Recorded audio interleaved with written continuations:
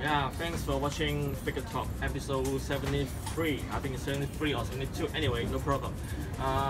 Yeah, we just go back from not for already 2 or 3 weeks from Shanghai, but you know, many post work to do. And anyway, we go back to the Figure Talk, and yeah, we seldom do live show again because we want to program more, you know, compact and decent.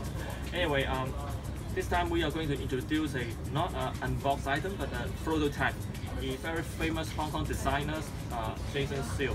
This time, this is the Monkey PlayGround 20th anniversary figures.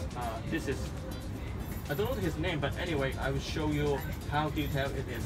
And this is a very good art toy. I call it art toy. I hope you enjoy this, and this is a very good figure to be recommended.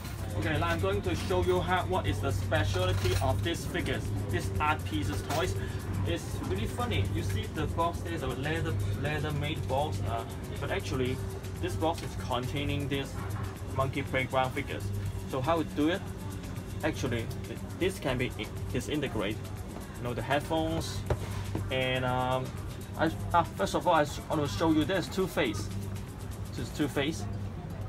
This is like a human-like face here.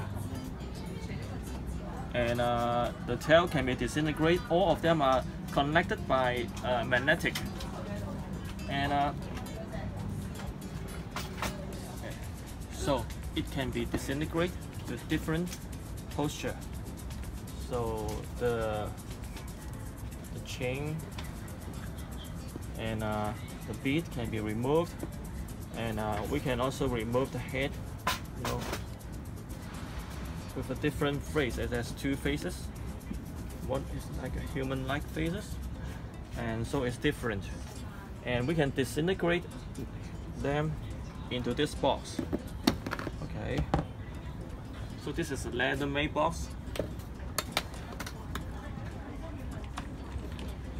and we can put the whole figures inside the boxes if we want. But I'm not gonna show you here because this is a flow type, and I don't want to break it down.